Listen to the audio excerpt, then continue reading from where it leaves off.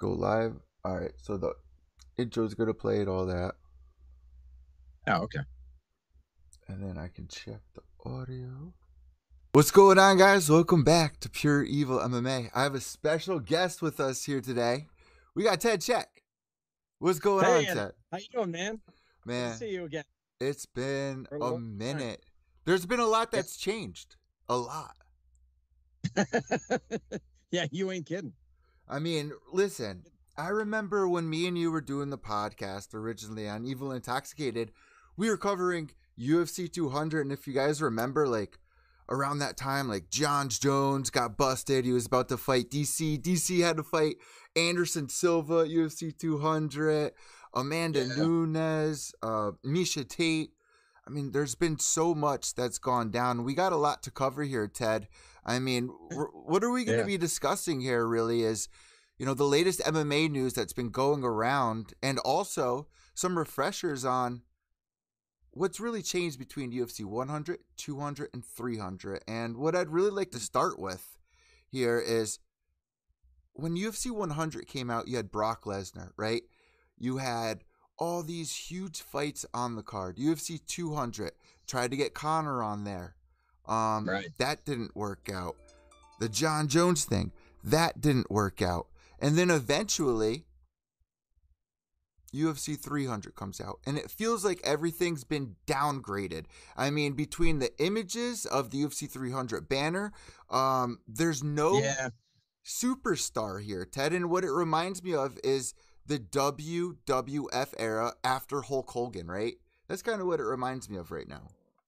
Okay. So, kind of we're in kind of a valley as opposed to a peak. Is that what you mean? Well, let me make it a little clear. After Hulk Hogan, right, he started fading out. They brought in the Ultimate Warrior, right? Yeah, he was supposed to be the successor. They had him. He pinned Hulk Hogan at one of the WrestleManias. Yeah, I remember that.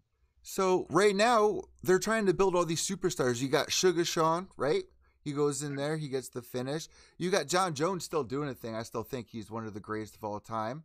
Um, Conor McGregor, he's out doing movies right now. He's not really around. Who is really out there that the public knows? Like if you had to go to your kid, if I had to go to my mom, if I had to go to the bank, the ice cream man, who really knows Right.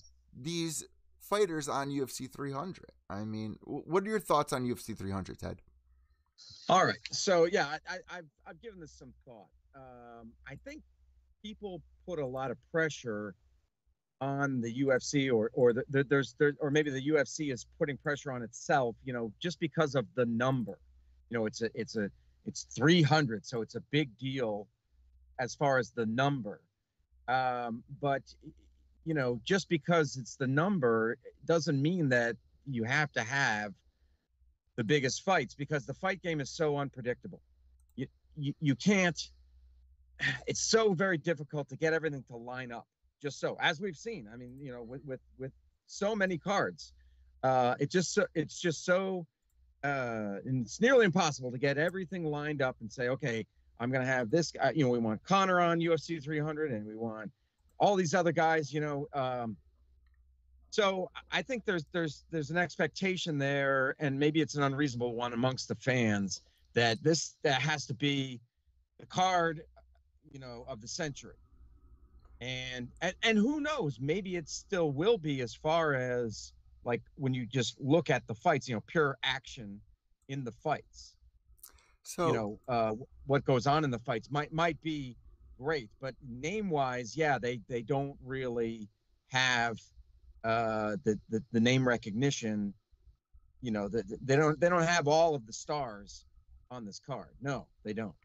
and what I feel like the UFC is doing here is they're relying on the number 300 right now. I thought they could have done a lot better. There's a lot of fans out there. No matter what, they're going to pull in numbers. But what is their biggest mistake here? Like, what was your thoughts on if you had to make UFC 300? Wouldn't you have John Jones on there? Wouldn't you have Conor McGregor on there? Wouldn't you have Sugar Sean on there? Wouldn't you have, Kayla Harrison coming over from PFL? People would be excited. MVP, he fought at UFC 299. People could have been excited about Right. that. People were rumored about Habib coming back. I mean, it doesn't feel as special as UFC 200. So, what would have Right. made it special for you? Well, let me say this. They probably tried. They probably tried like hell to get Conor, and for whatever reason, and maybe we'll get into this later because I know you want to talk about him, some other things going on in his life, but either he's just not ready yet. He's still doing right now. He's doing all sorts of hype for the movie for Roadhouse, which I just watched. And if you want to talk about that, we can talk about that. So I saw it when a couple days ago or whatever. Actually, I watched it twice because I watched it once by myself, then I watched it with the wife. So I can't believe she wanted to see it, but she likes Jake Gyllenhaal, so whatever. Anyway, I'm sure they tried like hell to get Conor. They tried like hell to get John Jones. Apparently, he's still injured. We saw that. It's kind of I like that Tom Aspinall just went right up to him. It's like, hey man, we need to do this. We need to fight. And he clapped him on the shoulder. Did you see that? Yeah, that's like his thing. And then John Jones pushed him off. That's like his big thing. I like that. Well, right. So John Jones is apparently still rehabbing. I guess it's his shoulder. So, like I said, things just weren't lining up. I'm sure they wanted to get a really, really stacked card. And of course, Dana White has to, now that he has the card set and fans are kind of meh, he's got to say, oh, well, every fight on that main card could be a main event fight. He's got to be the carnival barker. He's got to be the P.T. Barnum and say that. Of course, we get it. But yeah, P.T. Barnum, bro. P.T. Barnum. Oh yeah, he's the carnival. Yeah, he's gotta hype it up. Sure. I wonder if they're gonna raise the rates because you remember for UFC 200, they raised the pay-per-view rate, and then if I remember correctly, they said it's only for this one. It's only for UFC 200, but it didn't drop back down once we got to 201. I think you're right about that. They boosted it up and they're like, oh, you're going to get a subscription as well once you purchase this. It was like part of like a whole package. But going back to what you were saying with the Roadhouse movie, I want to bring that up really quick because Conor said that he was ready for this UFC 300 card. He wanted to be on UFC 200. Of course, the movie's going on, blah, blah, blah. But they did a whole season of The Ultimate Fighter. You have Michael Chandler out here trying to do, WWE promos. He's going out there, putting himself on the line. And he kind of looks like a lunatic. And Conor was even hinting that he was going to make a return. But my thought was he's going to dish over on Chandler. And he was going to end up fighting somebody at UFC 300. That was going to be like the big surprise. However, it wasn't. He comes out with this movie and he looks like he's really truly messed up. So I feel like when they take away USADA, right? They give Jose Aldo a pass on his 6-month drug test right now. And, I thought that had to do something with trying to get Conor into UFC 300. However, that was a big miss. Before we get in the movie and more about Conor and what I think is going on, what do you think about this headline, man? You have Alex going up against Jamal Hill. I mean, nobody really knows who these people are. Pereira has all the star power in the world, but nobody is really paying attention to who he is. And that can't be the UFC's fault because this day and age, we know it's on the fighters. And unless you're Paige Van Zandt or Sage Northcutt 5-6 years ago, you're not going to get on a 7-Eleven cup. Yeah. I mean, here's what the issue is with UFC 300. Not only is the card bad, but people are also complaining about the banner. It's just UFC 300 with a gold background. You don't have Boss Logic, who's iconic. You don't have some of these artists that we see on on Twitter getting the shine. But then you look at UFC 100's poster, UFC 200, and it was all glamour. This is $1 billion company, Ted. Multi-billion dollar, yeah. I don't know. I don't know what's behind that. I remember, back when I was covering the shit out of this sport, getting on the message boards and everything, and seeing what other fans were writing, and they would just pick apart the posters. As soon as a poster would come out for an event, they would just pick it apart, and they would say, "Oh my God, they had the intern do it this time." It was always when it was a shitty poster, then it's the intern. The intern did it again. It used to be the gray background, just the copy and paste. Yeah. Yeah. So they blame they. They were just bullshitting, but they would say, "Oh, yeah, that's the intern." I don't know what they're doing here. Maybe they're just going with something very simplistic. But going to your point, your question about Pahea, and is it Jamahal or is it Jamal? Would you say Jamahal? I like that. That's instead of all these, because it looks like Jamahal, or do you just roll it and say Jamal? Aaron. So how do you pronounce his first name? Aaron. Aaron. Be nice. Anyway, so I would just call him Hill. Right, he's the former champ. We'll call him J. Ann Hill. J. Hill. We'll call him J. Hill. Yeah, so he's the former champ, and Pahea is the current champ. There was a crazy video that got out.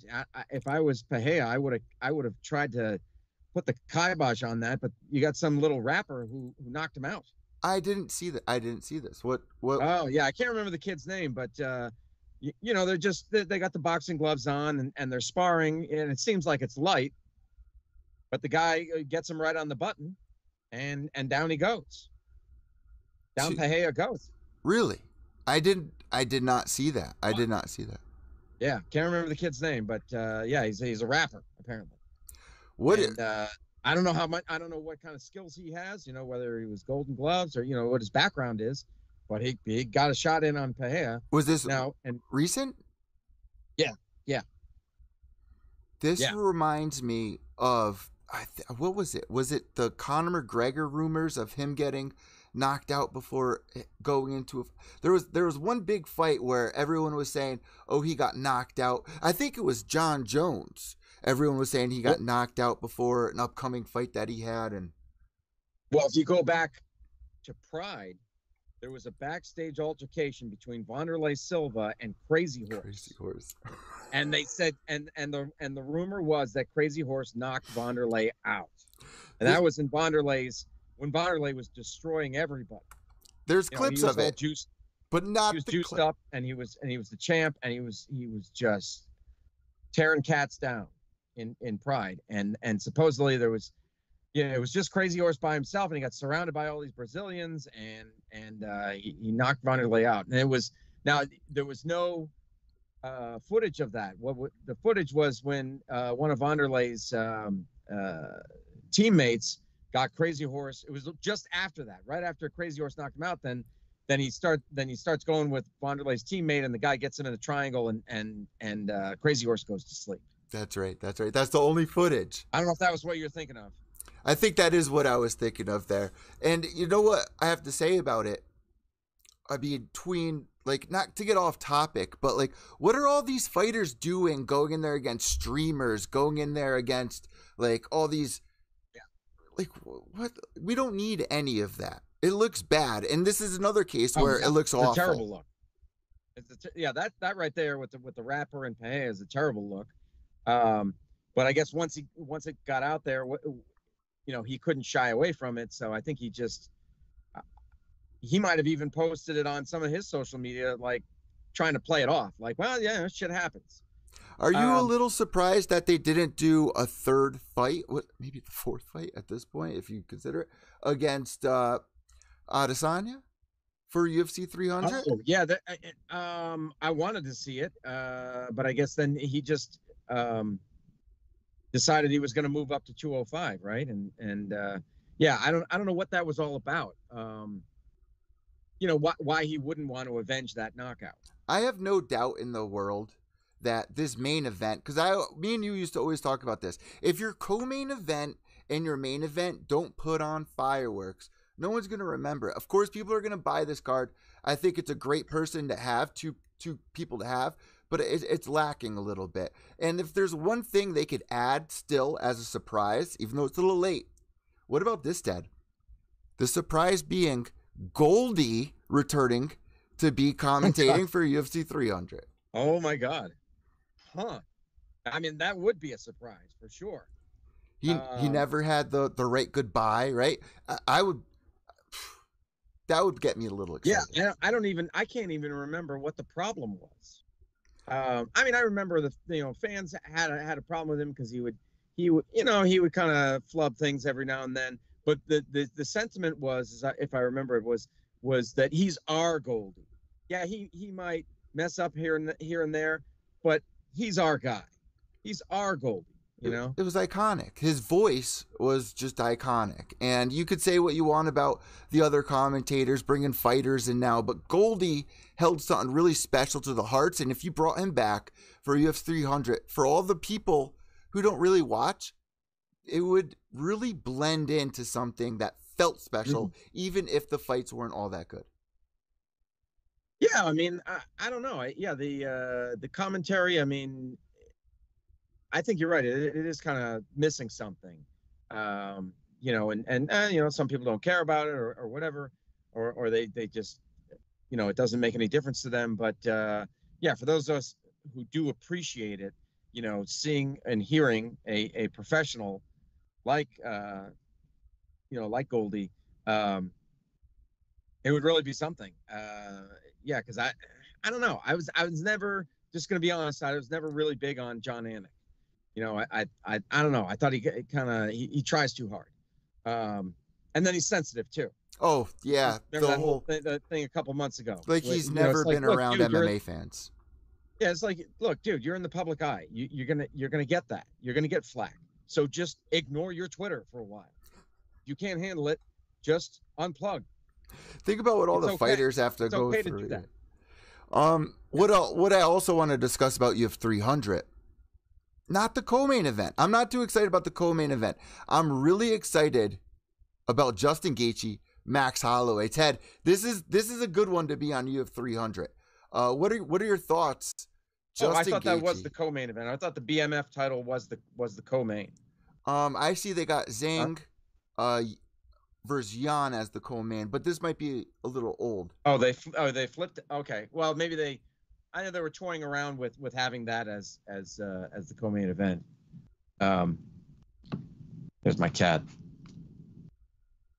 The cat. Cat has to make an appearance. I love that you're still like in the psych ward. For people listening to the audio podcast, jump over to youtube.com/PureEvilMMA to check this out.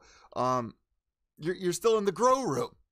Still in the grow room or the padded cell, whichever you prefer. Yeah, because some people called it one and some people call it the other. But yeah, for those who are just listening to the audio, it's my basement, my own basement, and it's just the insulation. I don't have any walls up.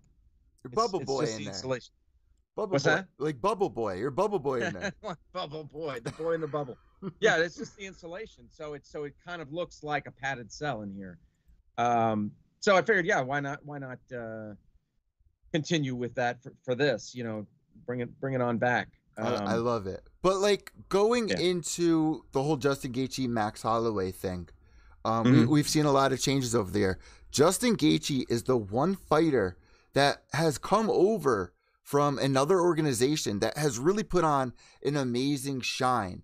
And what I want to discuss here is the highlight. That's his nickname. Oh, right? yeah. Oh, yeah. What I want to discuss is PFL and Bellator. They get rid of MVP. They get rid of Kayla.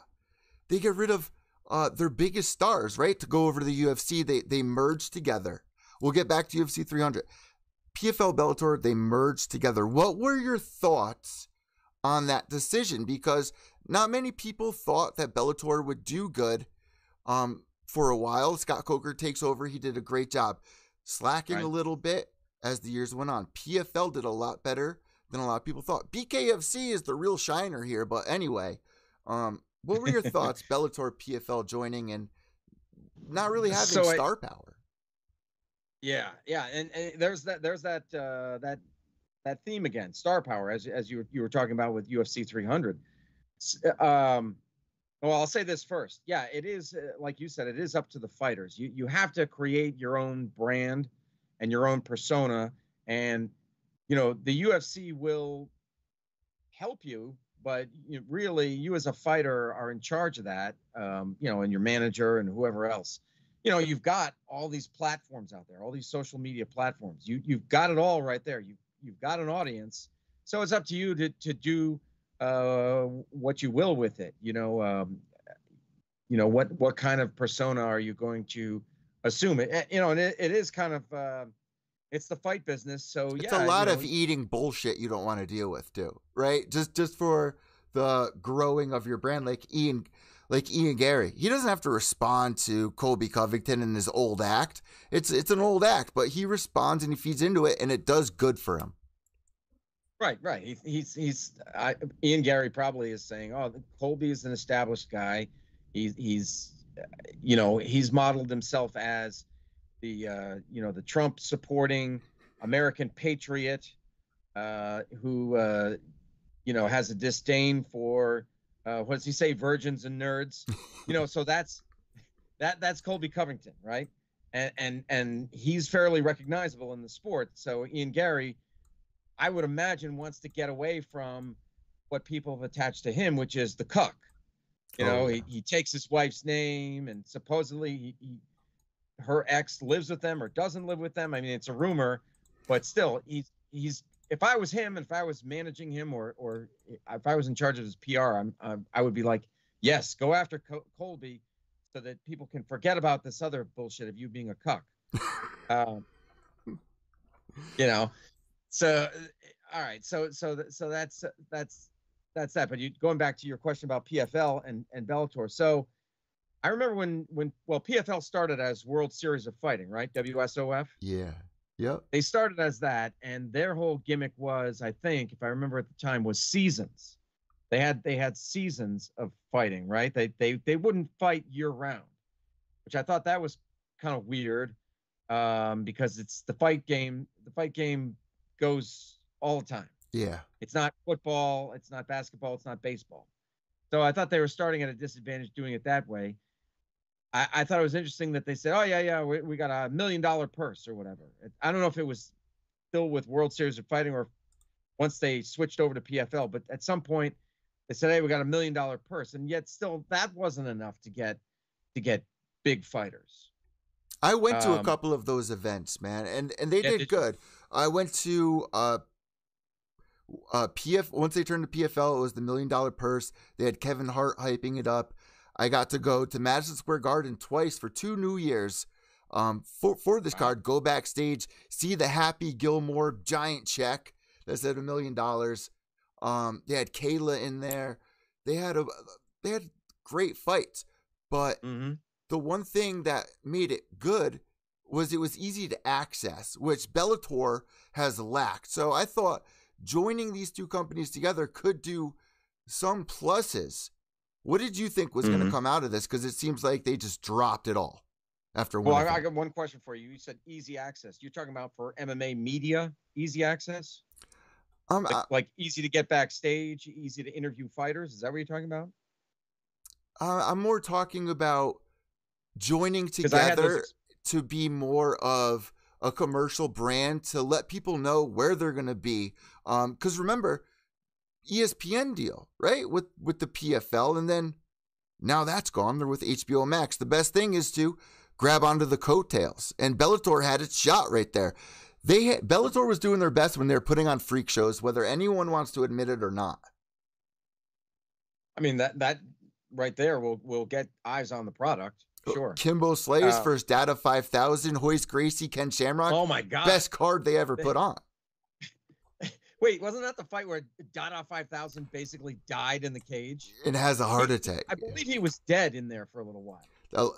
That's what. And it came out later that he actually was dead, and that they carted him off, I guess, and somehow he survived. But you remember it, right? That's unremember. What's another card you remember from Bellator since then, like that, other than MVP smashing a dude's forehead? Oh yeah.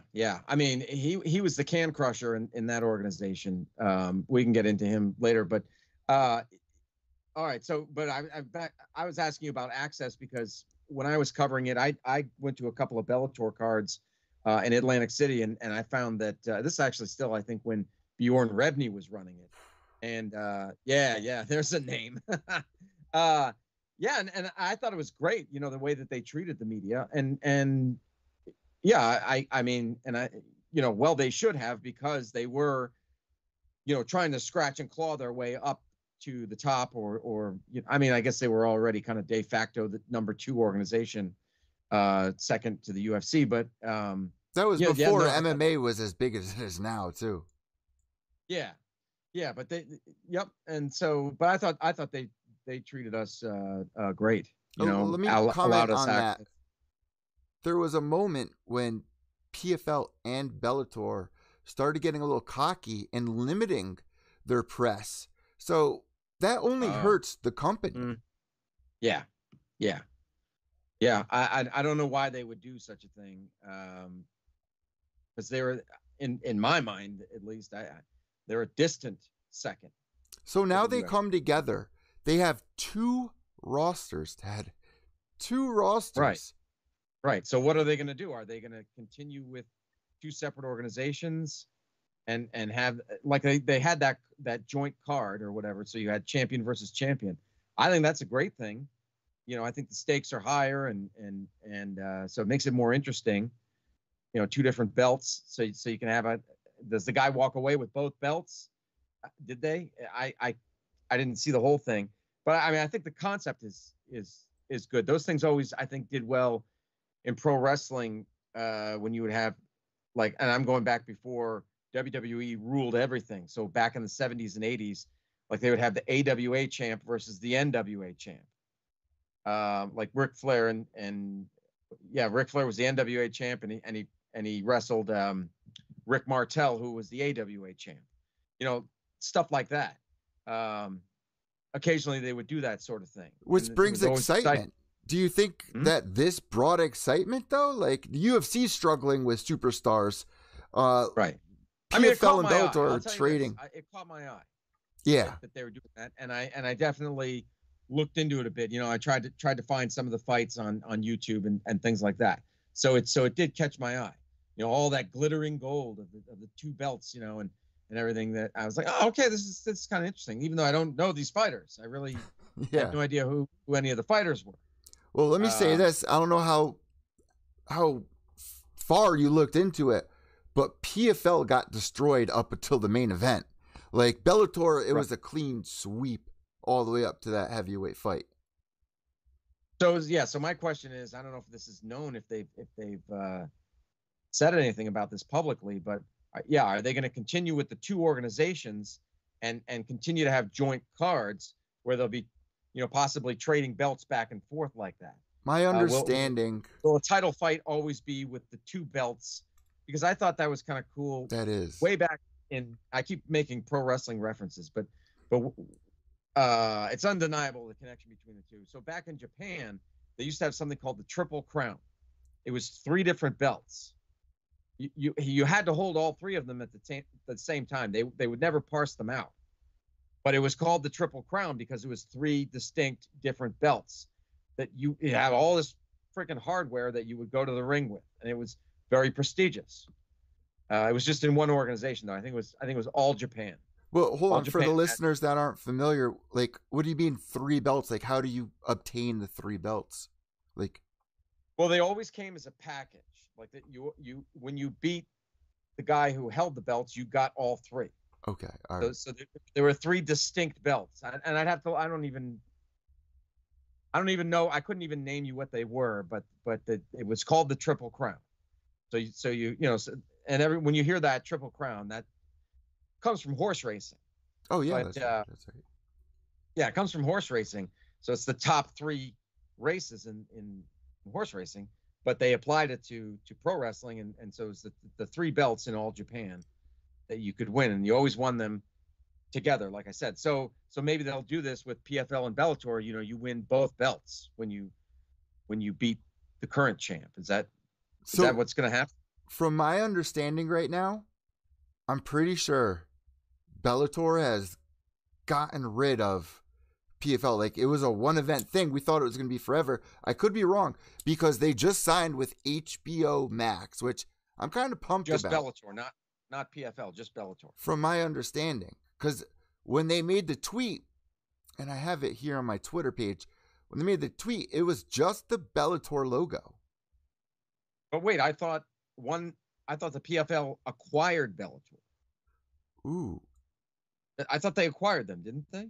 So it says here, I'm here on Twitter. It's literally the Bellator logo.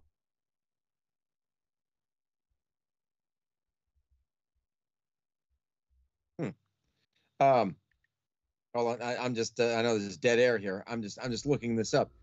Same here. Same here. I'm looking at a headline: PFL acquires Bellator in industry transformative deal. Well, this is a PFL saying it's industry transformative. I mean, you could argue that point, but PFL buys Bellator, so it's possible then that they're going to run them separately. If only Bellator, like you say, if only Bellator has the deal with HBO, and then PFL probably has their own deal with somebody else. I think he is. So they're going to run them as separate organizations, but then maybe they'll just continue to have joint cards. That's what I would do. That's what I would hope. I don't know. Because even I'm on their Twitter page right now. They're doing a championship series. They're going to Paris. UFC. So maybe they'll operate some cards independently, and then maybe the real big, maybe they're like quarterly, they'll do they'll collaborate. They'll do joint cards.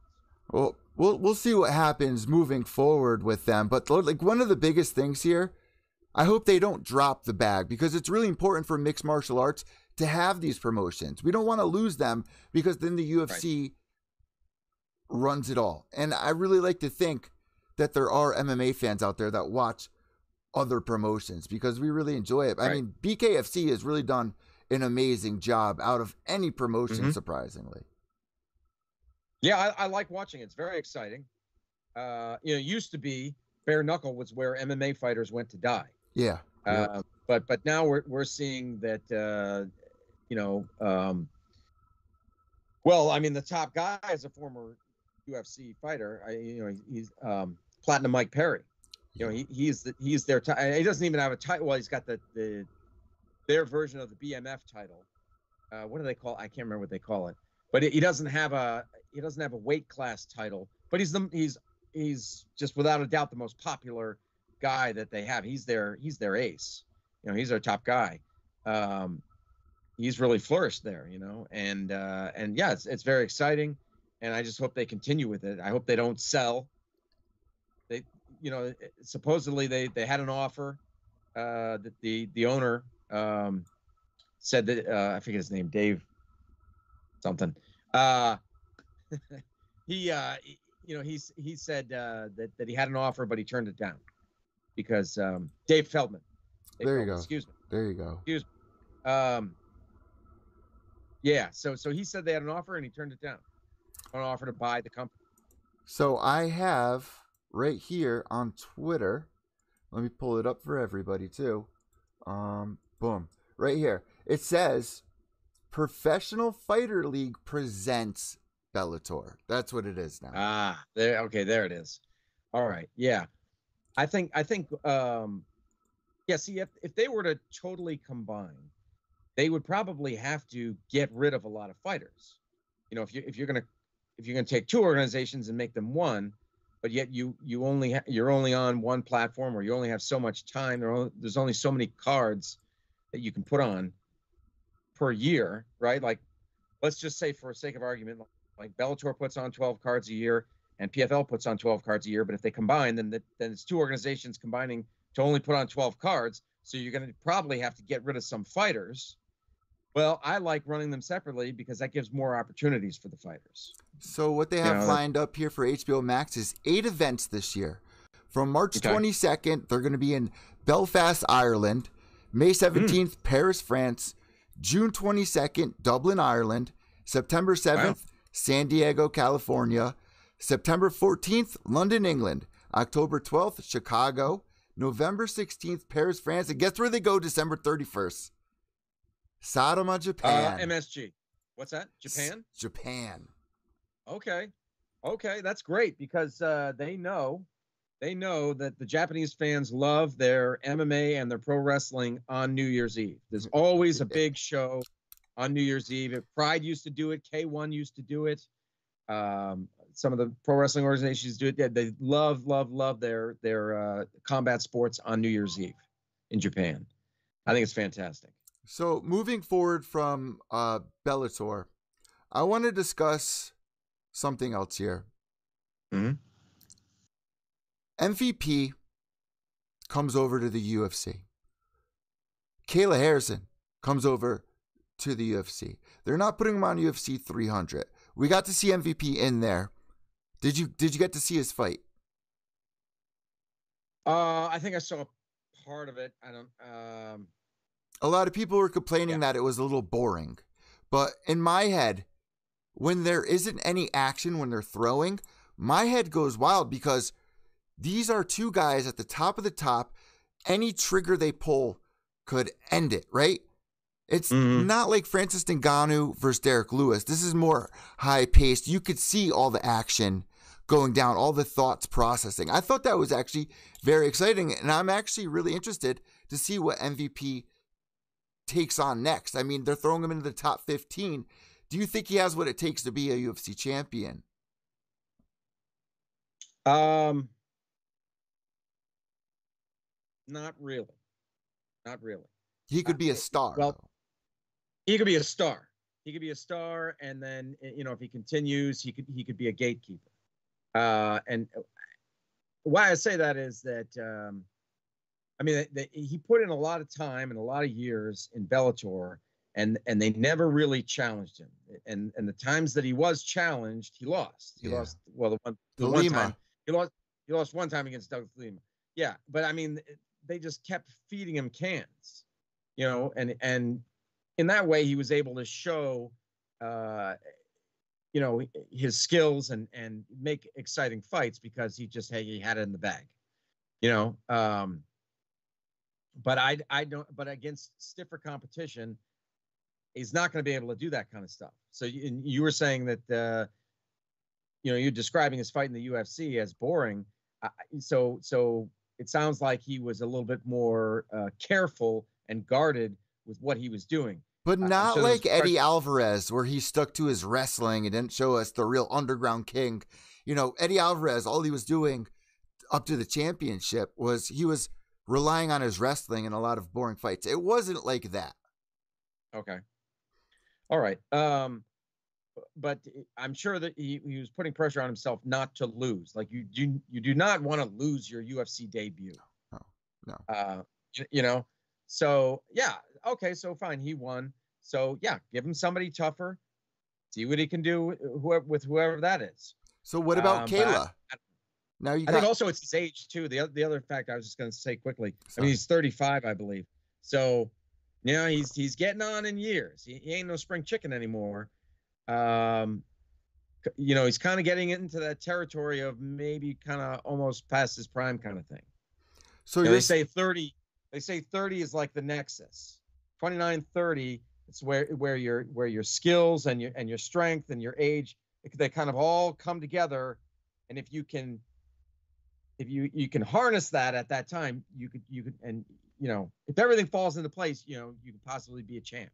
Well, Michael Chandler said something that I thought was really special. A lot of people, they think I need the gold, I need the title to make sure that I'm remembered, I'm loved. Michael Chandler said something amazing. People aren't going to remember that. They're going to remember how you made them feel. And I think that's something MVP brings to the table. Kayla Harrison brings to the table. But with Kayla, with MVP, if they didn't leave those organizations, they would end up having to find a second job in a couple of years, probably. Yeah. Oh, I just had a thought about MVP. I think a lot of it might have to do with, okay, so some people want to see this exciting fighter. They want to see him do crazy moves. And then the other side of it is people hate cocky fighters and they want to see the fighters get their comeuppance. Because there's a comeuppance. Yeah. They want to see retribution. Yeah, because there's a, I can't remember the name of the YouTube channel, but this one guy calls it's dirty fighters who, you know, get a bit of karma, and so that you'll hear the announcer, oh, this rat, so that he calls them rats. I know what you're talking about. I can't think of his name. It's one channel. It's one channel. It almost sounds like the voice is AI. It may not even be a real person. It might be an AI voice, but he calls it, you know, the dirty rat. You know, it'd be like Gilbert Yvel. Remember that guy? Or Gilbert Yvel? He was a really, really dirty fighter. Well, you know, and then he'll show one fight Paul where Harris? he gets beat down. You know, or there's so many of them. Yeah. Who's smart? Paul Harris would be another one. But yeah, it's rat after rat. Diego these dirty rats. Yeah. Yeah. So there's, I think in a lot of people, there's that desire to see the cocky fighter get put down. Now, I'm glad you said that. It's a good transition. I mean, we're going to round it all out perfectly. It seems like last night somebody got bit in the middle of the fight. Yeah. What Dana White did here, after the fight, he gave the opponent a bonus. He then told the fighter who bit him, see ya. But in the past, Ted, we've seen situations like this. Roy Nelson kicking Big John. We've seen Mickey Gall bite Diego Sanchez. What are some other crazy things we've seen in there where fighters really haven't been punished? Paul Daly punched Josh Koscheck. That's right. After fight. Sayonara to him, right? Yeah. Wow. Right. That's a throwback. Yeah, my theory on that was, I was thinking about that before we started, but you just mentioned somewhere they got away with it. My theory was Dana White hates to be embarrassed. So if you do something in the cage that embarrasses Dana White, that embarrasses the UFC, that embarrasses the sport of MMA, then you're gone. But if you do something outside, like John Jones getting pulled over and he's got weed and he's got whatever, or he beating his wife or whatever. Allegedly. Or Conor taking that dolly and throwing it at the bus. Beating old men up. Yeah, you do that outside of the cage, and it seems like, you know, he'll bail you out, he'll support you. Calling Brazil a bunch of filthy animals, you know. Yeah, maybe it also has to do with the fact that Conor and John Jones put asses in the seats and sell pay-per-views. Maybe that's why they keep getting chances. But I don't know, because I remember there was a guy, I can't remember the guy's name. He might have had one UFC fight, and then he got charged with domestic violence. It was just an allegation. And Dana gave him the boot. He had like one fight in the UFC. He was not known by, you know, he wasn't really a known fighter. I was thinking about, what's his name? Jesse from The Ultimate Fighter. He won The Ultimate Fighter, then he got kicked out. He got brought back for the redemption season that we covered. What the hell is his name? But yeah, Dana White seems to do that. Was that the right call here, though? I mean, to fire fighting him? Is pretty serious. I mean, that's pretty damn serious. So I don't really have a problem with it. Yeah. Swift justice. Justice, you know.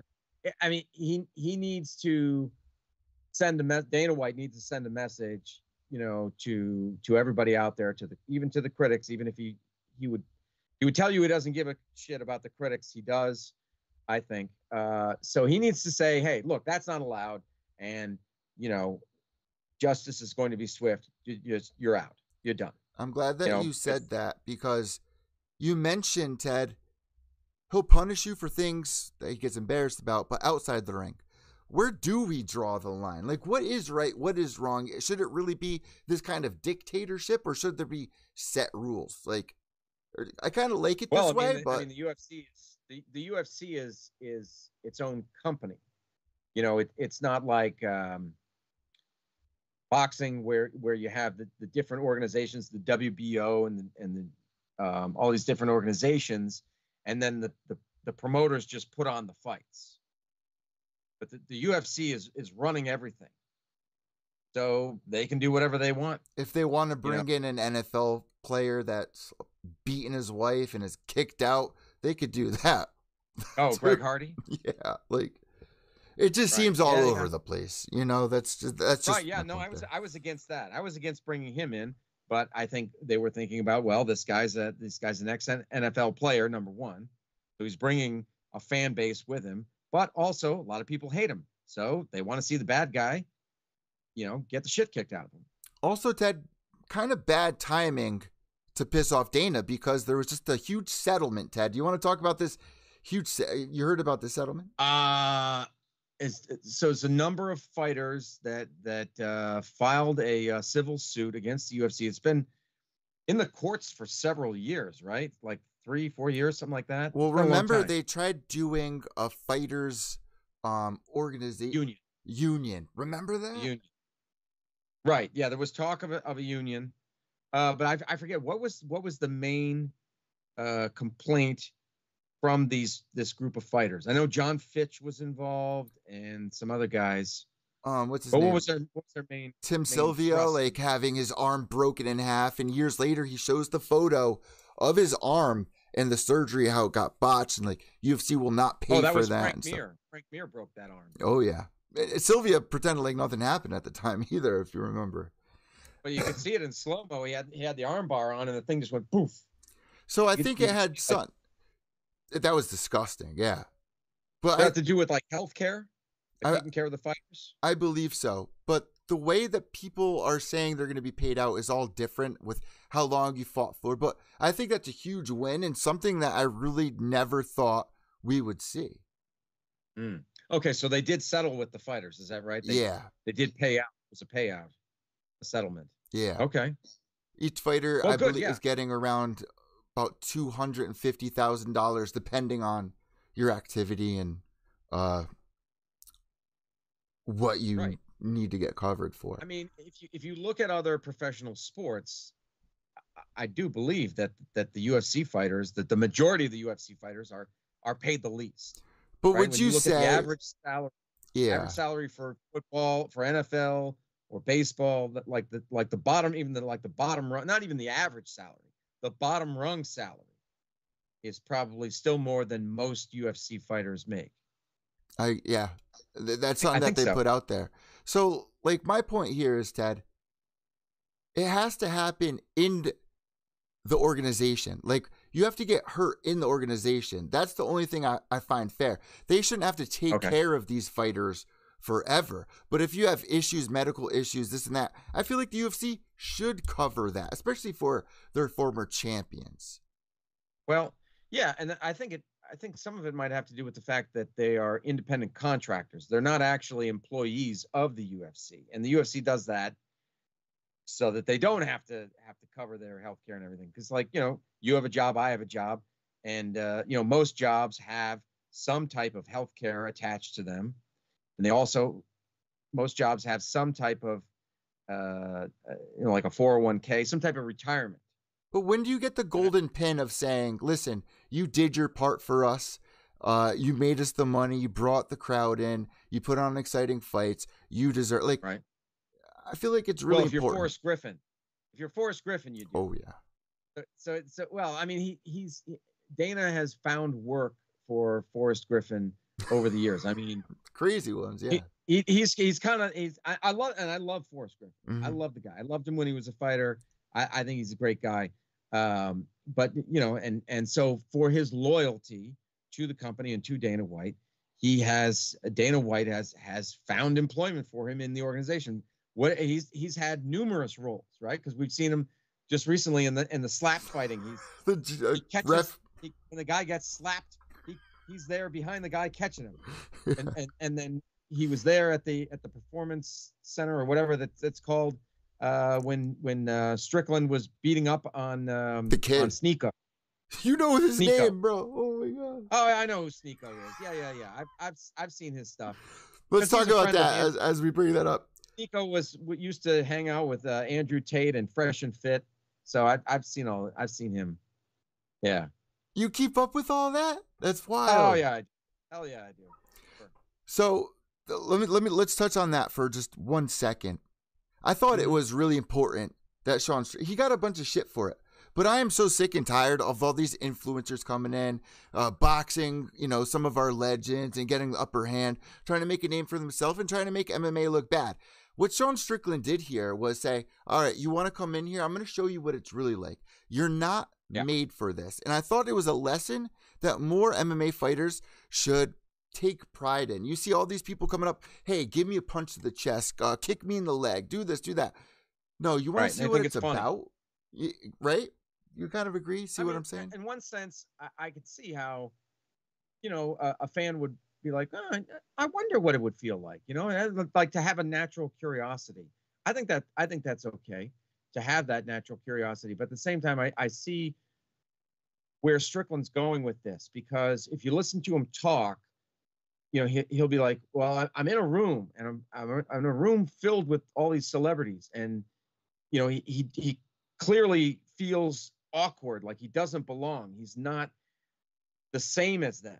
He feels like an outcast, an outsider. And so, to see it just, I think there's something in his mind, like it doesn't, it doesn't compute in his mind, these freakish people. To him, they're freakish.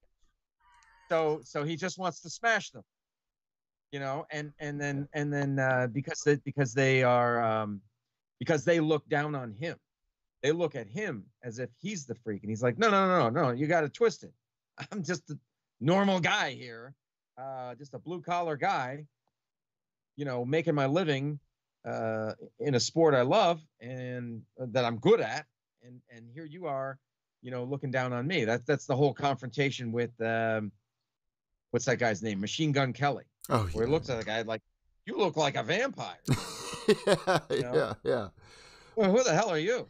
But it's like So all these fighters are getting run over, and I feel like it was so important that Sean Strickland put it out there to be like, you want to be able to walk away from this situation saying, "Look what I did to the UFC champion. Anyone could do it." No, bro, this is not made for everybody. So I wanted to mention that really quick. I thought that was really important. mm-hmm. Yeah, yeah. Strickland is a guy that, I mean, he's had a difficult upbringing, so that has shaped him as whatever our backgrounds are, they shape us as humans. And so his, we know all about it because he's told us, and that, I think that's important that's cool. too. Yeah, He's a real guy. He's real, and he's not going to hold anything back. And he seems to be on this crusade to show the celebrities, the influencers, that they're really not all that, that they're really not above the rest of us. Circling back, it's such a good point because Sean Strickland this last year especially made such a name for himself. I'm surprised they didn't add him to UFC 300. There's all these situations where I feel like the UFC missed. Before we get back to UFC 300 and round everything out here, Ted, you're talking about Conor McGregor in this upcoming movie, and this is something that everyone is interested in, but they don't know if they want to go into it. So I want to say something. I'm going to bring up my Twitter right here, and inside of my tags here, my father messaged me. My father messaged me, and he goes, "Did you see the new Roadhouse movie? It was totally awesome. Conor McGregor." Did you see the new movie Roadhouse, the remake, Jake Gyllenhaal and Conor McGregor? It's totally awesome. Kind of got me thinking in my head, like, should I check this out? So after this, all these interviews come out, Ted, of Conor McGregor, where it looks like he's not okay. He is tweaking left and right. He does not seem okay. Did you see these videos, and what are your thoughts on Conor right now and the situation, and your thoughts on the movie? I'll give it over to you right now. Yeah. Let's see. So I've seen a couple of videos on YouTube after you mentioned this as a topic to me, where people are talking about, his alleged drug use, and that sort of rumor is nothing new. Those rumors have been going on for a long time, and I'm not saying whether there's any credence to them or not, but yeah, the behavior that he's exhibiting is similar to someone who may be addicted to something. It reminds me of Adolf Hitler sitting at the Olympics, rocking back. And you ever see that clip of Hitler rocking back and forth at the Olympics? Seen that one. I'll tag you in it. No, okay. But that's real, huh? Yeah. Well, I don't know what was going on there, but with Conor, yeah, I can remember, okay, so you and I, before we went on, we looked at those, like our last broadcast was 6 years ago. Is that right? 2018. Yeah. Okay. So before that, I remember seeing stuff about Conor. Don't you? Don't you remember that? People saying, yeah, he's on this, he's on that. Waking up in that room with the girl who took the video of him. I gotta. Oh man. Yeah. Okay. So, yeah, those are persistent rumors that have been going on, and I'm not saying, But if you look at how he used to talk, so intelligent, so with class, to now, right?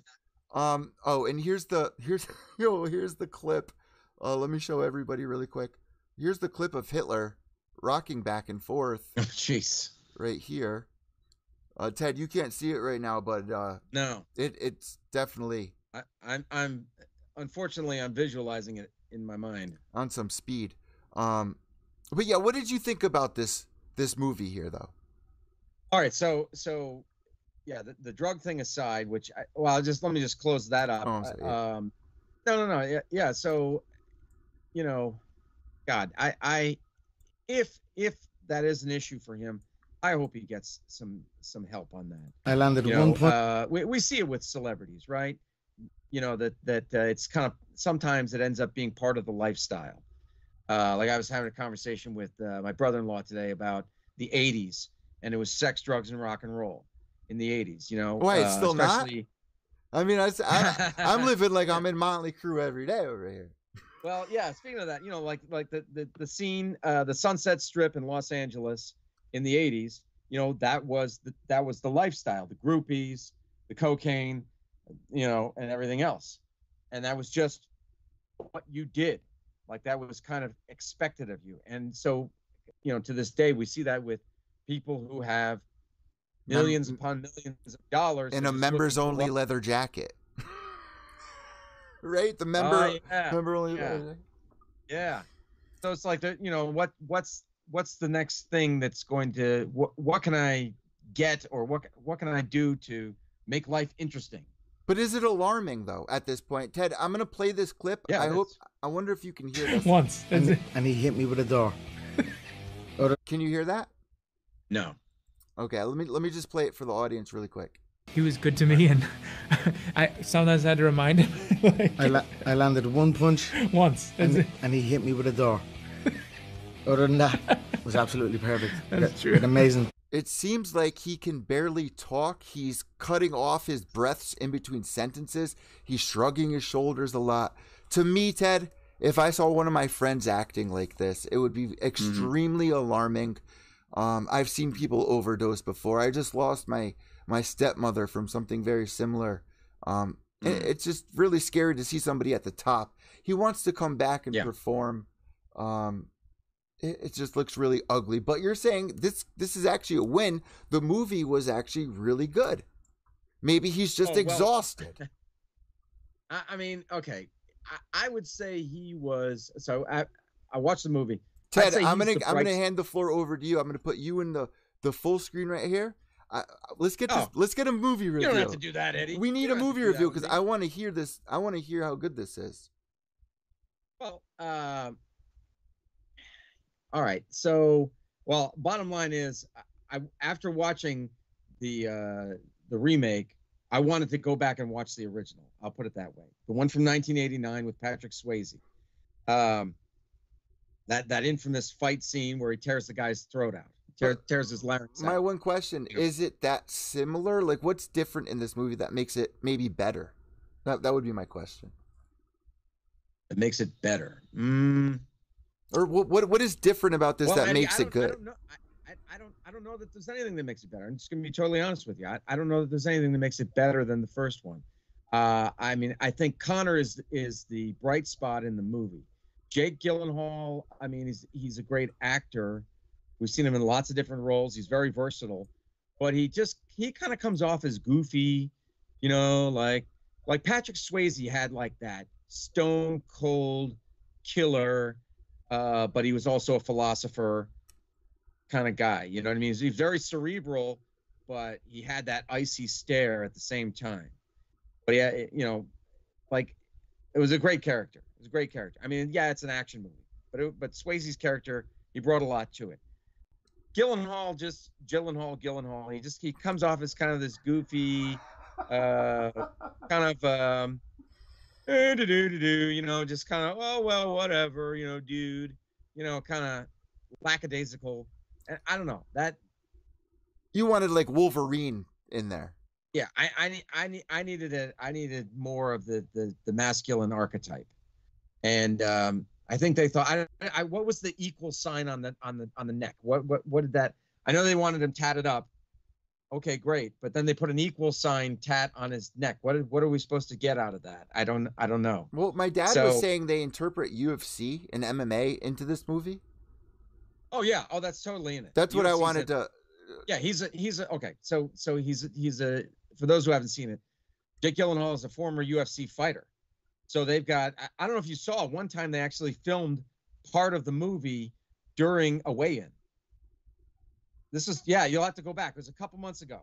It was like maybe 3, 4, maybe more months ago. So they're doing the ceremonial weigh-ins, right? Then all of a sudden they bring Jake Gyllenhaal out and this other actor, and the two of them square off, and Jake Gyllenhaal slaps the guy across the face.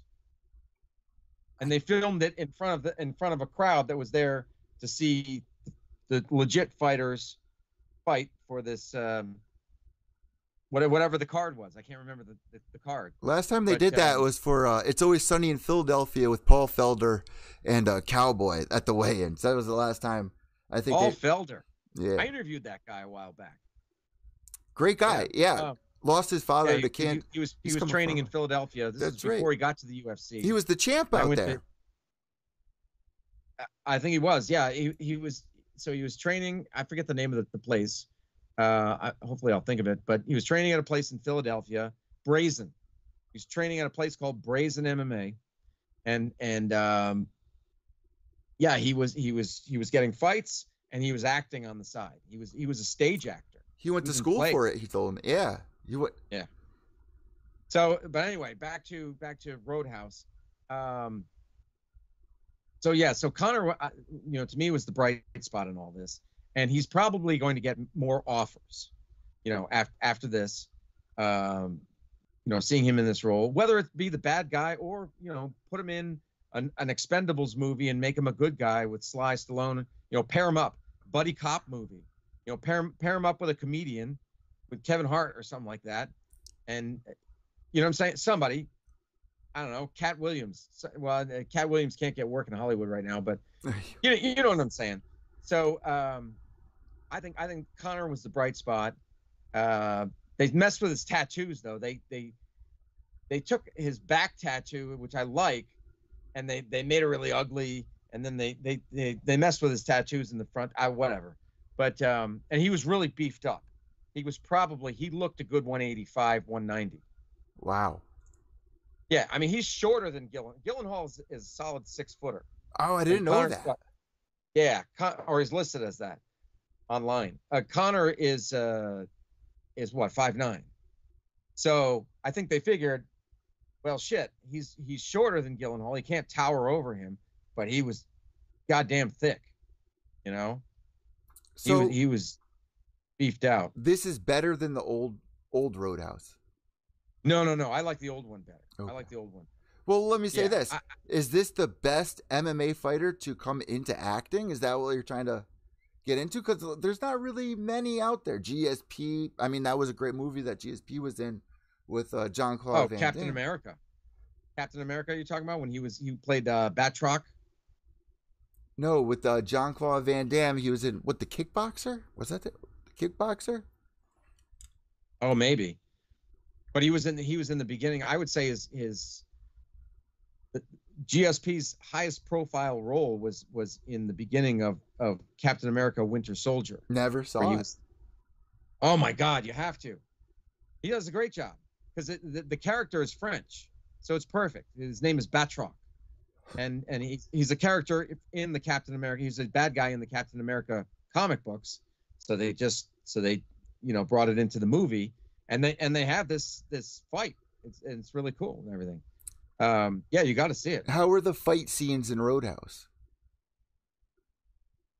Good. Good. I mean, Gyllenhaal looks the part. You know, he's chiseled. He's got a six-pack. But he's lanky. You know, he might have went $180. But he, like I say, 6 foot, but 180, 185. They had him in the when they had those UFC scenes, they said he was a middleweight fighter, so 185. But yeah, he looked like a middleweight, I would say. And so the fight scenes, I mean, Gyllenhaal, he did a boxing movie a few years ago. So I think he knows how to move, how to convince you that he is a fighter. And so the fight scenes were pretty good, but they were filmed in kind of that modern, slick way that Hollywood films. Yeah, that Hollywood films now. You know, and the camera's moving all around. Yeah, all that kind of stuff. I don't know. I'm old. I guess that's the way I like it. You know, that you just film the whole thing and not cut it all up. Well, before we get your rating on it, like, what made you want to watch it twice? Like, what was so good about this? Oh, well, that was because my wife was watching it. Okay, all right. Yeah, like I watched it the night that it came out, the day that it came out, and then I saw that she was watching it. I'm like, "You're watching Roadhouse?" She's like, "Yeah, it's got eye candy in it." You know, I said, and she had only seen like the first maybe like 15 minutes. Eye candy of the guy who's doing the nose candy, right? There you go. But no, she was talking about Jake Gyllenhaal, and I said, oh, so you saw Conor's ass? And she said, no, I haven't seen his. I said, well, it's in there, and it's in there for quite a bit. It's just staring you in the face. Oh no. Wasn't excited about that. I don't think she's a fan. He did that years ago when he took the photos of his ass, and then like last year, everyone forgot about this. I just retweeted it. Conor was liking like man jerky videos on his Twitter. Remember that? Like last year, he was doing what? People went onto his Twitter, and you know how you could see like what people are liking. Okay. He was liking videos of this one dude who had his shirt off, his pants down. Oh, come on. It's on my Twitter. It was a big thing. It was a huge thing. Oh, man. I mean, I don't know if the dude's thing was a huge thing, but the situation was a big... It was a big thing. Yeah. That's the real movie Conor wants to star in right there.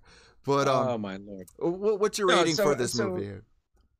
My rating out of what? Out of 5? I mean, okay, so 5 stars. I mean, I would give it a 3.5. I give it a 3.5 out of 5. What does your wife think? Because for us, we have the interest to kind of watch, but like, did it seem like she was in?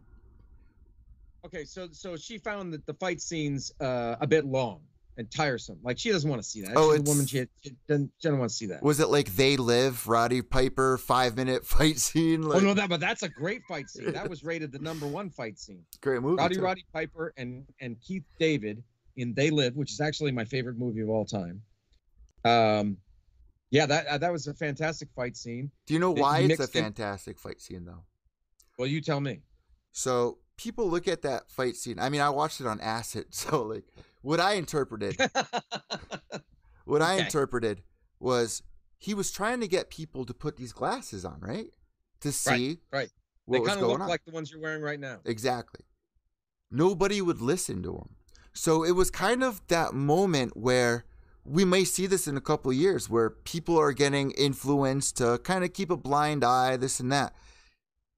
It was a special fight because it would really be that way. People don't want to see what's really going on. And that's kind of what I saw from it as a long fight. You'd really have to make somebody see your point of view in that situation. I thought they did a great job of making he had to beat the hell out of the guy in order to put the glasses on him.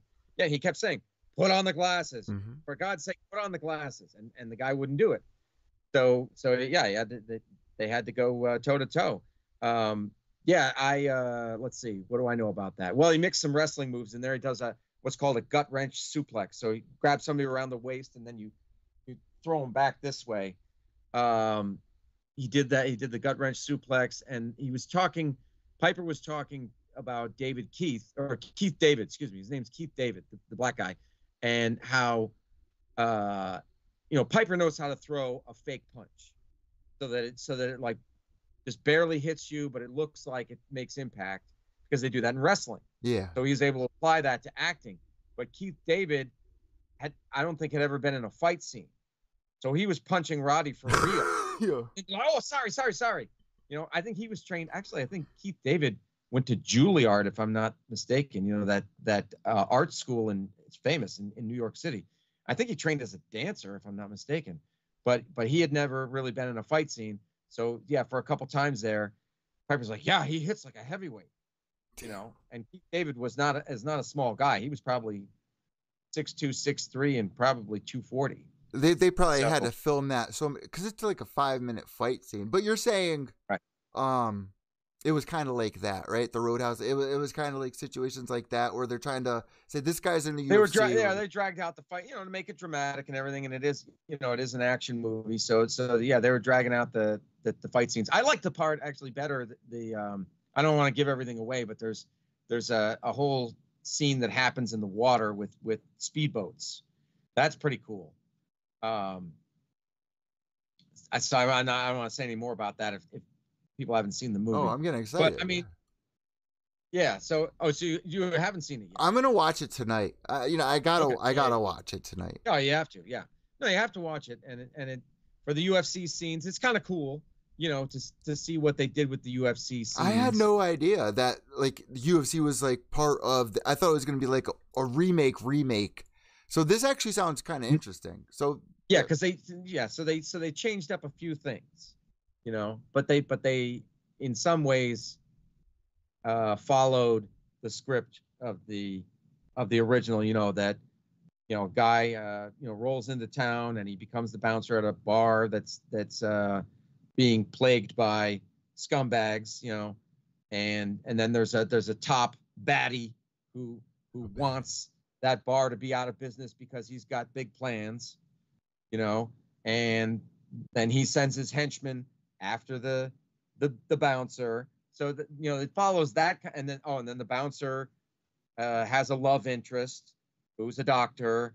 You know what I mean? So it follows that script in that way, but then there's a few little things that they switched up. But it's an interesting movie. 3.5 out of 5 you're giving it. Yeah, I would give it that. I mean, like I said, Conor's the bright spot in it. He really got into that role. For a guy who's never made a movie. Yeah. Like I think he does a great job, really, immersing himself in that villain role. So yep. To round this out, our last topic here. To round that out, you could go from a movie, before I get to the last topic, you could go from a movie to fighting, because Conor said he was ready to fight Michael Chandler. I'm surprised it wasn't on the UFC 300, but we saw Michael Bisping do the same thing, knock out Luke Rockhold, so kind of a disappointment. To round this out, Ted, there's one thing I really want to talk about here. Okay. We had almost lost a legend last week. It's something I haven't really discussed. It's something I was really surprised in. When you heard this story, you want to tell everybody what happened? Are you familiar with this story? Do you want to bring everyone? Mark Coleman. Mark Coleman. This is such Coleman. A story. If you could bring us through it. Yeah. So, and it's one because I used to be a newspaper reporter, and I covered for about 25 years. I covered a lot of fires, and unfortunately, some of them were fatal fires. Where bodies were taken out of homes. So I don't know. I have no idea how the fire started, but it was I guess it was in his parents' home. But he was there. Mark Coleman was there, and so he ended up saving his parents. He, it sounds like single-handedly hauled them out of the burning home, and in the process, and they survived. And in the process, he, as you would kind of expect, he suffered some fairly severe injuries. I think it was mainly smoke inhalation, which is really can be really damaging. I'm pulling up And the so photos for everybody here. Yeah, and there was one little video that I saw where he's laying in the hospital bed and his two daughters come over to the bed and hug him, and he just starts crying, and he said that he couldn't save Hammer, which was his dog. So unfortunately, the dog died in the fire. Now the dog is the one who actually woke him up. Is that right? Yeah, the dog's the one who woke him up, and he went in there, saves the parents. He tries going back into the house to save Hammer. Yeah, and that's when he sadly fainted. That's when what? That's when he fainted from smoke inhalation. Oh. Yeah. Oh yeah. Oh my God. Yeah. I mean, it's terrible. Yeah, I covered a lot of fires where animals died, and unfortunately, where people died as well, and people trying to get back in and save animals and save people, and it's terrible. Shout out! Yeah, shout out to a legend actually making it. Oh my God, yeah. Ted. Yeah, what a hero! What a hero! To do that. The last thing I really want to talk about here, which I'm going to give it right to you. Dana White comes out and he says, the greatest welterweight of all time, Kamaru Usman. Now, we all know that he has this grudge that he holds against GSP. GSP comes back on his knees, begging for the shot to come back, fight Michael Bisping. Comes back under one circumstance. If I let you come back, you are not allowed to vacate the title. Unfortunately, one thing led to another. GSP vacates the title. Now, everyone's in here going back and forth of who's the greatest. Ted, over the years, welterweight, we've seen a lot of amazing fighters. Matt Hughes, GSP, Sean Shirt, right? What are some of the greats out there that would probably come over Kamaru Usman, in your opinion? I mean, he is he's a great champion. That's for sure. I guess my thoughts, the UFC, and we kind of touched on this earlier. The UFC is a hype machine, right? You always have to say that whatever the product is right now, and the product being your fighters and your cards that you're putting on, that's the best. That's the best that's out there. Although Usman is still active and he's not the champ right now, but so I do find this kind of weird that Dana White would say this. But usually it's whoever is the champ now is the best. Like when Ronda Rousey was the champ, oh my God, she's the best ever. When Anderson Silva was the champ, he was goddamn best ever. He was though. Conor McGregor, same thing, right? We've heard that John Jones, whoever is the top star or is a champion, they're the best ever. And I know it, and you know it, and a lot of other people know it, that's just what the UFC has to do, in order to sell tickets and sell pay-per-views. So when Dana White says that Kamaru Usman is the best, I don't really put a lot into that. You could argue that GSP was better. He holds a special place for me because he was champion, and then he got beaten by Matt Serra, and in a very embarrassing way. Okay, and then what he did was he took some time off. He got with a sports psychologist. He got his head screwed on right, and he altered his fighting style to a more wrestling based, because his background was karate, but he altered that, and he was a hell of a wrestler. I mean, he was, if he had been a collegiate wrestler, he would have been an All-American. Okay, so he totally altered his style and won the title back, and then had, I think, several additional title defenses. So to me, that is a hell of a champion. Up until the Johnny Hendricks fight, right? Yeah, because I made a video on that. Oh my God, you're going back, but I'm pretty sure I said that Hendricks won that fight. He did. Oh man. Yeah. Yeah. And that's when Okay. he retired. Right? But then he comes back, he fights Bisping, does an amazing job. I mean, he had iconic moments in his career. The Superman punch, the way he would do the leg sweeps, like there was something very special about GSP, which is why I feel like it wasn't right of Dana to say what he said, no matter what. So yeah, maybe that's a kind of a low key FU to GSP from Dana White. That could very well be, like you're saying. But when people think about welterweights, I feel like GSP and Matt Hughes, no one's really, I don't mean to like come down hard, but I don't feel like anyone's going to really remember Usman outside of the yeah, I mean, when time. you're talking dominance, you're talking dominant champions. Yeah, I think you're hitting it right on the head there with Matt Hughes and GSP. I mean, unfortunately, I mean, Usman, so if I got this right, he lost to Leon, to the guy twice, right? Yeah. In a row. Mm-hmm. Tough to how do you say that guy is the greatest champion? Like, I don't know. That's a tough one. It's a tough sell for me. How about you? What do you think? I mean, I just said it right there. I mean, Usman, if he comes back, I mean, it was great what Usman did against Woodley. I thought Woodley was going to be the dominant one after knocking out, oh my God, Lawler, after he knocked out Lawler.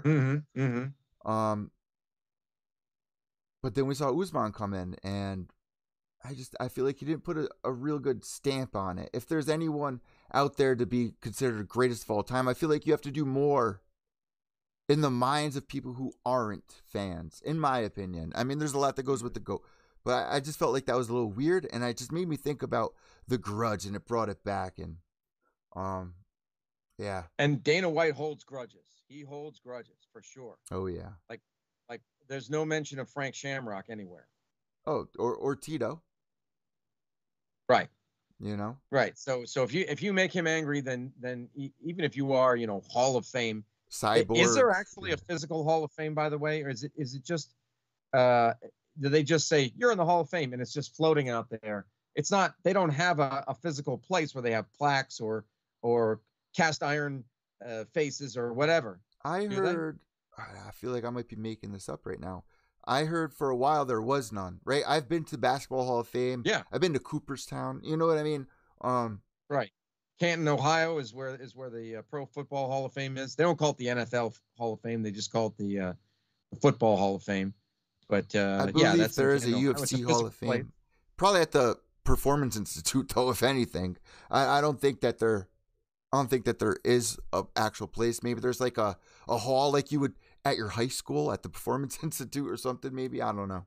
I mean, if they don't have a physical one, then they shouldn't be talking about Hall of Fame. If it's just floating out there in the ether and it's not a real brick and mortar place, then that's ridiculous. I would love to visit the UFC Hall of Fame if there was one. We'll find that out, guys. Let us know if there is one. Let us know what you thought about the Roadhouse movie. Let us know what you thought about UFC 300. Has anybody been to the Hall of Fame? Yeah. Is it a hall or is it like just a couple posters on the wall? Ted, I had such a great time tonight talking with you. Again, we have a lot to look forward to with UFC 300. You're back doing it on Twitter and YouTube. Where can people find you? Well, yeah. So I changed the title of my YouTube channel to Recovering Reporter because I'm now in public relations. I'm not in journalism anymore, although I work with journalists every day. So I'm a recovering reporter. Like Conor's a recovering champion, except he hasn't gone into recovery yet, right? Oh my God, the hits keep coming.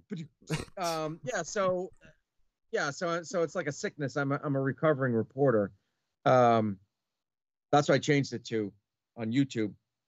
And I'm actually also working on a book right now. Oh, wow. So I was going strong with the YouTube, and I've kind of taken a couple weeks off because I'm trying to get a rough draft together for the book. The book is about the media and how the relationship between the American public and the mainstream media has that's been eroded. It's broken. People don't trust the media anymore like they used to. Why is that? How did we get here? And then what can we do? What can the mainstream media do to get out of that?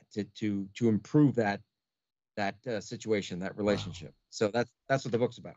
Wow.